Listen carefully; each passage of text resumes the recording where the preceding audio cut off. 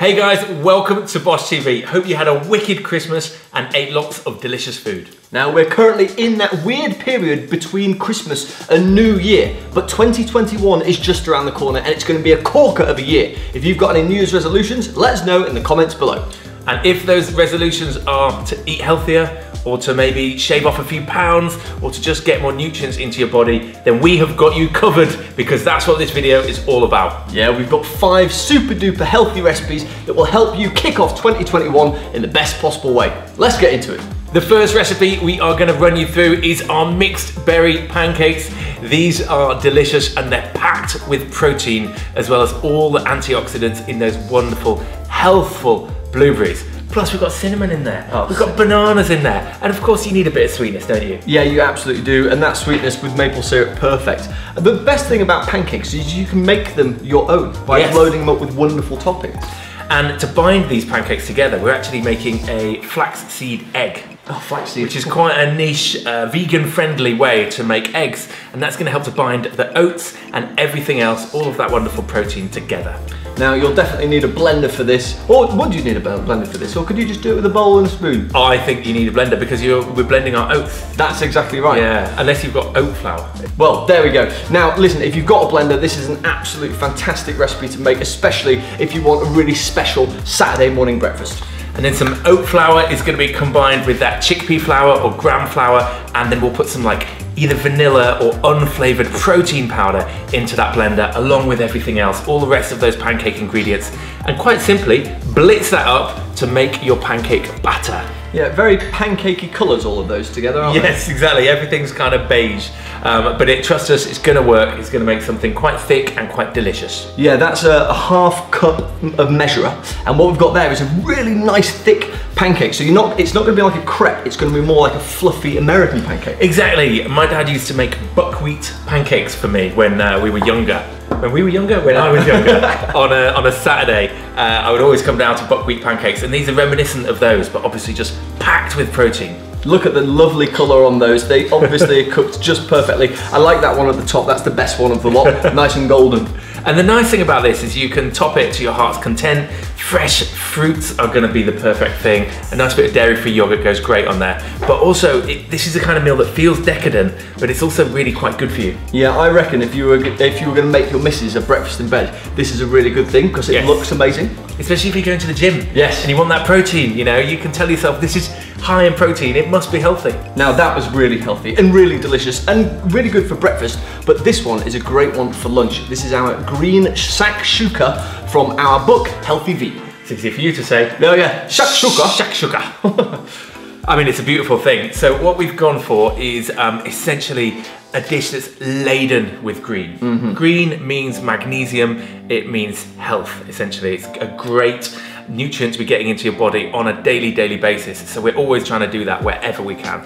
Now, using leek as a replacement for onion as a base for this dish is a really nice touch. I love leeks, they're amazing. And also, peas, loads of protein. Those butter beans, loads of protein in those too. Fantastic start to this dish.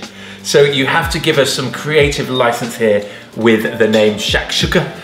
This actually isn't very true to the authentic shakshuka. No. It's more what we're going for here is just kind of a melange, a mix, a medley, a fried assortment of delicious things that's going to taste really good, have some of those flavours, and lots of health in it. Did you see how much spinach went in there? So much spinach. So much spinach. I mean, spinach is, I was reading somewhere that apparently it's one of the healthiest foods in the world. Oh yes, absolutely. Parsley's really good for you too. Mint's really good for you too. You see, we're absolutely laden. This dish is absolutely laden with good things. Yeah, and obviously all those herbs, it just means wonderful flavour. Right there is the sort of thing that you're going to be eating it and you're going to be like, it's filling, it's tasty, it's going to make you feel amazing. So as with all of these videos, you can find the recipe on our website, bosh.tv, and it's also in our cookbook, Healthy Bosh. Healthy Vegan. Healthy Vegan. Should remember the name of the book, shouldn't I? Yeah, do you know what? I really like that book, and I think we should definitely do Healthy Vegan too.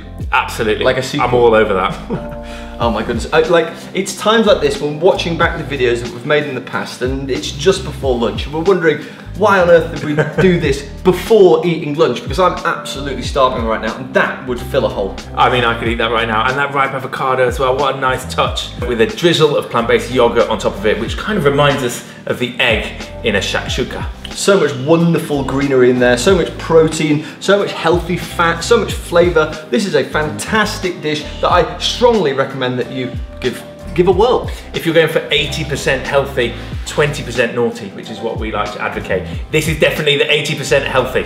Oh my goodness, now that one would make a really good lunch, this one would make a really good dinner. Why? Because it's meatballs. Oh, I absolutely love meatballs, and this recipe is a great way to make essentially a healthy dish, but something that tastes really, really tasty too. I think that this dish is quite an interesting one because meatballs are just so meaty. Yes. And we just thought, you know what, we're just going to veganize it anyway. So we've gone for a plant-based burger. You can choose whichever one you like, really. What we're doing is we're combining that burger with some more meatball-y like ingredients. So we've got some beans in there. They're going to be high in protein. We've got some of that flour to help stick it together. And what that means is we can then turn that patty into a really solid, decent-looking meatball. And another good thing about this one is the fact that we're baking those meatballs. Because if you fried them, yeah, you'd probably be fine and they'd be actually really quite tasty. But if you bake them, you just take away that layer of fat. Absolutely. And everyone loves potatoes, don't they? Yeah. I mean, what would this dish be without these potatoes? You can't have a meatball on its own. No, you definitely can't. Talk to me about eating a solitary meatball, monsieur. Mashed potato and meatballs go marvellously well together, but we're pimping out our mashed potato here just with a little bit of salt, pepper, some spring onion. I mean, you could probably drizzle some vegan cream in there as well if you wanted to, but this is the healthiest option. And if you want a creamy mash, then add a touch of plant-based butter or some more vegan cream, or hold on that if you want it healthier.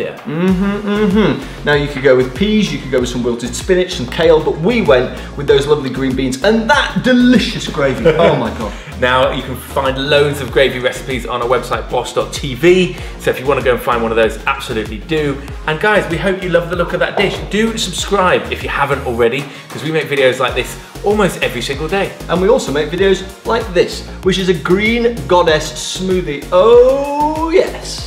Isn't it green goodness? Goddess goodness. Same thing. Yeah, same. Sorry. This is inspired by Rhonda Patrick. She's an absolute badass scientist from America who focuses on making people live longer.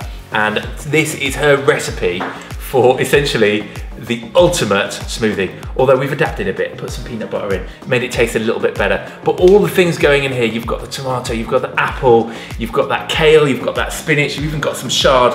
All of that stuff is gonna do really, really good things for your body. And if you drink this on a daily basis, you'll be in a really good place. Yeah, you'll basically be a superhero. I think this is such a good idea. If you've got any sort of question about where you get your proper nutrients from in a vegan diet, just drink this every day and you will be well on your way. Also, check out Dr. Rhonda Patrick. She's really cool. And the final dish, this one is super cool and it's from our most recent beautiful speedy cookbook, Speedy Bosh. It's a fully loaded spicy aubergine, also known as Imam Bialdi, which it's inspired by Imam Bialdi at least, and that literally means the priest fainted. The priest fainted? Well, I think the priest would probably faint if he saw how delicious this is, because harissa on a nice fleshy, well-chopped aubergine is a really great way to get some flavour.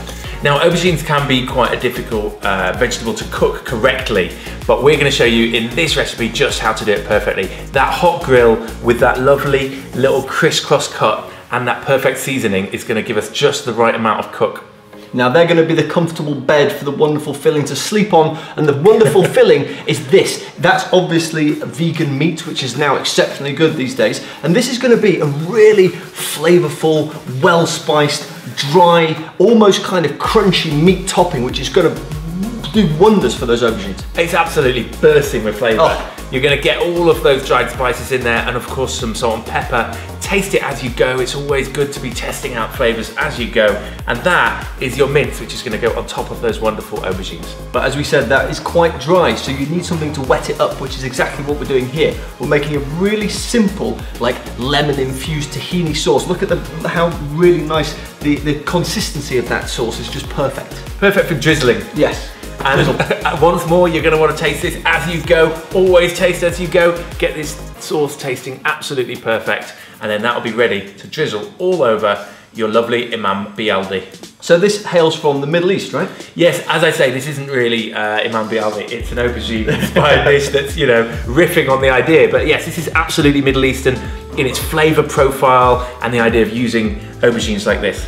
And also, like, obviously we took the Middle Eastern sort of flavour profile, which is why we're adding the mint and the coriander. And just in the back there, we've got these fantastic pomegranate jewels. Oh my days, lovely thing, lovely, lovely. They're gonna be like little bursts of sunshine when you bite into them, and a really nice contrast to those fresh herbs and those incredibly spicy soy mints as well. That is a fully loaded aubergine. It looks delicious. I reckon if you had a couple of those, you'd be more than full. Absolutely.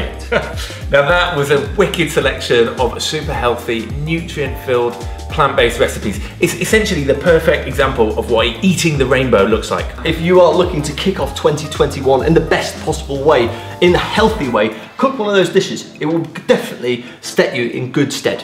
Let us know what your thoughts down in the comments below. Which one did you like? And subscribe if you haven't already. Take care, guys, and happy 2021. Happy 2021. Let's hope it's better than 2020. Fingers crossed. I mean, it can't be worse, can it? No, definitely not. Peace. Bye.